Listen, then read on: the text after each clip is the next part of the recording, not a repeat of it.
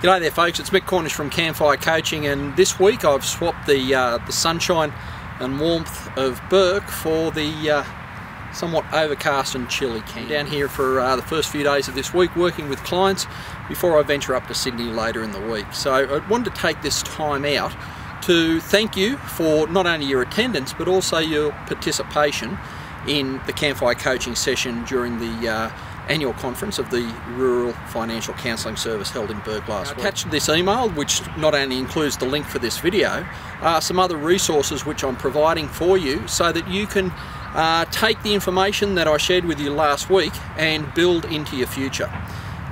What you will receive on this email is one attachment, which is an audio of the session that I conducted last week, and there's also a PDF document with a copy of all the slides that I utilised. So you can use both those resources, the audio and the visual, in conjunction with each other to relive your experience, because let's face it, in 90 minutes I went over some concepts which will be new to you, taking you from the work-life balance model, which I see is inherently flawed, into a more complete model, which is the conscious counterbalance model.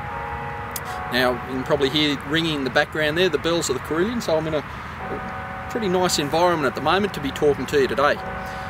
Again, like before the workshop, I sent you a link for you to complete a survey about what it is you wanted to receive from the workshop. Well, today on this email you'll also see a link that will take you to another survey so that I can get your feedback on what it is you experience. Now, it's my goal and the goal of Campfire Coaching to bring world-class personal development to people in rural communities throughout Australia, and I need your help.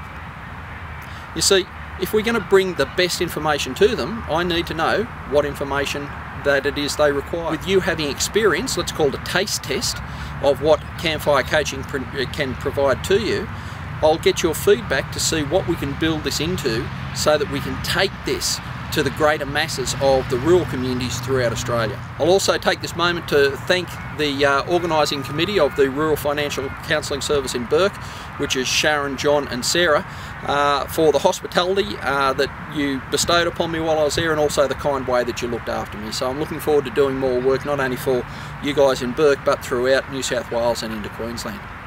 So have a great day. Looking forward to working with you again in the future. Cheers.